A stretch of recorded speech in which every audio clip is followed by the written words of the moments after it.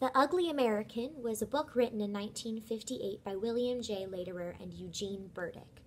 It was highly controversial when it came out because of the negative perspective that it has of Americans in international relations. The book is a collection of parables that explore the implications of how Americans throughout history have attempted to affect influence in international markets. The theme of the book is essentially this: if you aim to affect change ethically, you might actually be more effective in affecting change.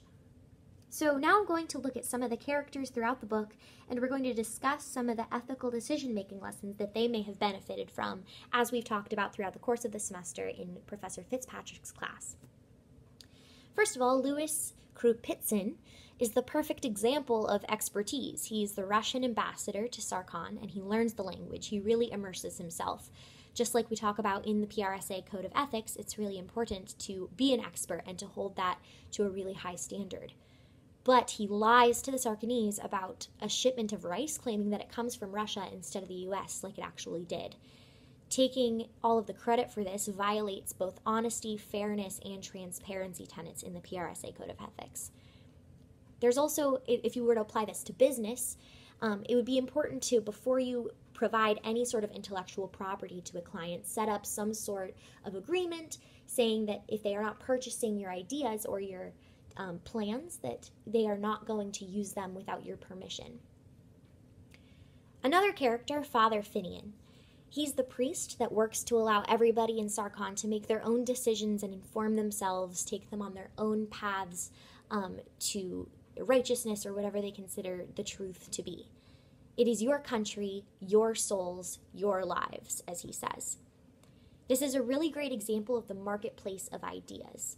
He suggests that as many voices as possible can contribute to the truth, that it takes everybody's voice and everybody's contribution to come to some sort of conclusion about what reality and what truth is. Gilbert McWhite is immersed in the culture and he learns the language, but he makes the mistake of telling his Chinese servants, Donald and Roger, that he's there to combat communism. This brings up a really great point in the ethics class that we've talked about of safeguarding confidences. It's incredibly important in public relations and communications when you are in possession of really important high-profile information to safeguard that information because you are both a stakeholder in it and you have the responsibility to your employers, to publics, to safety of others, and the safety of the business, the profitability of the business, to hold that information close to your chest or at whatever level of privacy that it should be. This also brings up the point of balancing loyalties, that it's incredibly important to consider what your company needs in this situation, what your boss needs in this situation, what you need, what the community needs, and what's going to benefit all of these different stakeholders. Thomas Knox. He uses his Iowan farm knowledge to help Cambodian farmers with their chicken and egg yields. He's highly successful and he's very proud of himself, but when he isn't noticed by the United States government, he forgets about helping them and takes advantage of the other countries that are giving him attention for his success. At first, it's a great example of the free flow of information. Using your knowledge to enable others and allow them to make their own decisions is often one of the best practices in ethical decision making. So let's pretend that Thomas Knox is doing public relations for the government of the United States. He has all of this knowledge about chicken and egg yields, and he seeks to help Cambodian farmers.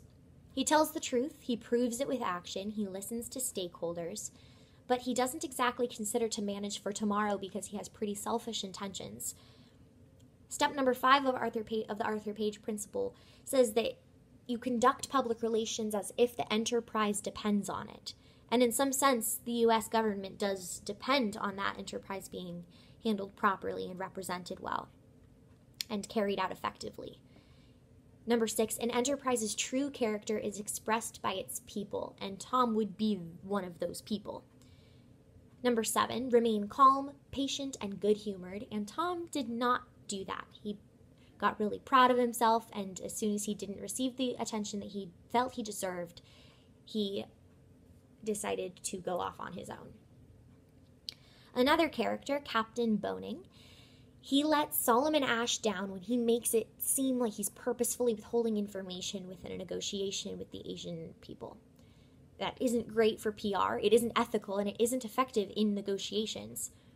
This brings up the great point of balancing loyalties to employers and to publics.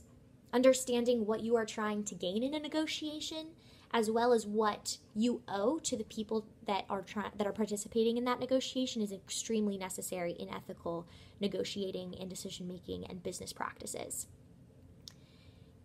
Emma Atkins is another character.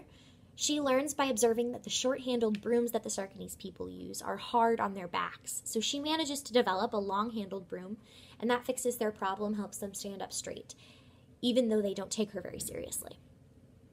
So if Emma was following SOCS, S-O-C-S, she would consider stakeholders, options, consequences, and strategy. First, she considers her stakeholders. She takes into account everything that they need, all of their daily actions, and she tries to understand how they live and all of the intricacies of the broom and what is contributing to their back pain. She considers her options, a short handle or a long handle. The consequences of the short handle mean that they have to bend over a lot. So her strategy for fixing that is to give them a short handle. Finally, Senator Jonathan Brown, visits Sarkhan and expects to see the country to understand what U.S. aid is actually doing there. Aides hire false interpreters as to not show him the true realities of the country, so he doesn't really know what's going on. Once back in the U.S. at a hearing, McWhite offers that the Soviets might win the Cold War because of American inabilities to connect with local communities that they need to maintain relationships with. This points out that the power dynamics of advocacy are complicated. Sometimes it's hard to stand up and be the ethical counsel when administration thinks that they know the right way to do things. Small decisions add up to larger problems. Ethics must be considered at every level of the decision-making from person to person. Everybody within the organization must be on the same page of ethical decision-making in order to make sure that the outcome is also ethical. Though this book isn't all about public relations ethics, it does provide perfect insight into how corporate social responsibility can come into play in international playing fields. Balancing relationships with and loyalties to employers, publics, and other stakeholders is absolutely necessary. Considering the larger impact of your decisions is the most important. Ethics are tricky, but by considering yourself along the way, you can provide your company with ethical counsel as a PR professional is obliged and obligated to do.